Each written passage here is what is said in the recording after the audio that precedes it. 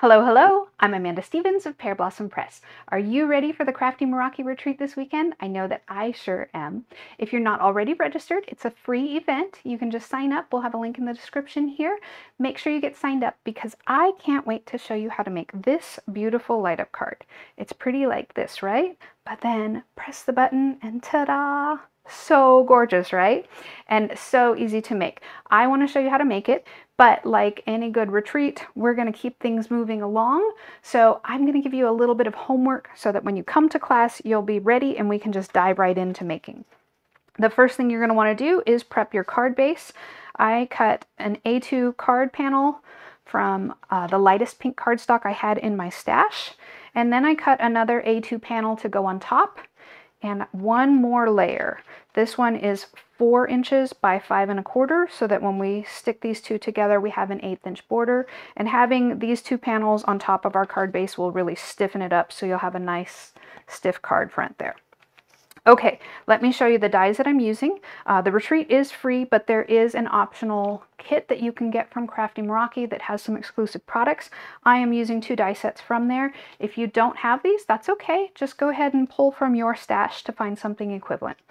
Let's start with the sentiment. We'll use the word celebrate. I want you to cut the shadow from white vellum, just one time there, and then all the letters to spell out celebrate. Cut them twice. Once from gold and twice from white so that we can stack them up. This is just one letter. You're going to go ahead and glue those together ahead of time. So glue the 2 white layers together and then the gold on top so that you have the word celebrate ready to go.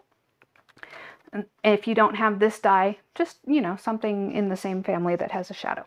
All right. And then for the cake itself and for the background, all those pretty strawberries and flowers, we're going to use, this is the Build Your Cake die set. It has a cake stand. Cut this cake stand out 3 times, once from gold, twice from white, just like with the letters so that we can stack it up and make it nice and thick.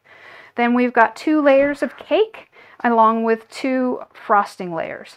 Cut the cake layers each 3 times from white cardstock and then cut the frosting from pink. So do that for both the top and the bottom layer of the cake.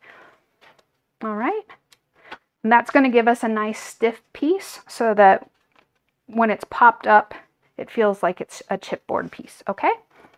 Now for the decorations, we're going to have candles. The candles you want to cut 3 times from gold, 3 times from white cardstock, and then 3 times from yellow vellum. If you don't have yellow vellum, that's okay. Just cut it from the same white vellum that you cut the shadow from and use a marker to color the flames. All right.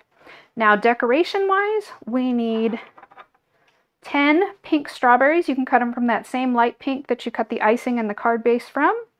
And then you're going to want 8 of the white flowers. And these are small flowers. Now, if the center comes out of their flower, don't worry about it because we're going to cover those up anyhow. So don't try to keep those centers if they fall out. And then you're also going to need some green leaves and the strawberry stems. So this die set has the flowers and strawberries on one, and then another die you've got the strawberry stem, and it cuts 2 leaves at a time. So I cut that 10 times. That way I would have 10 of the strawberry stems for my strawberries, and that gives me 20 green leaves. Use the lightest green cardstock that you have in your stash because we will build some color and ink blend for these. The last thing to cut is just a strip that's going to go underneath the tab of our battery. When we put our easy light in place, we don't want the battery to drain in the mail, so we're going to put a pull tab underneath that battery there. So cut a 1/2 inch strip by about 3 inches. And that's all you need, and I will see you in class.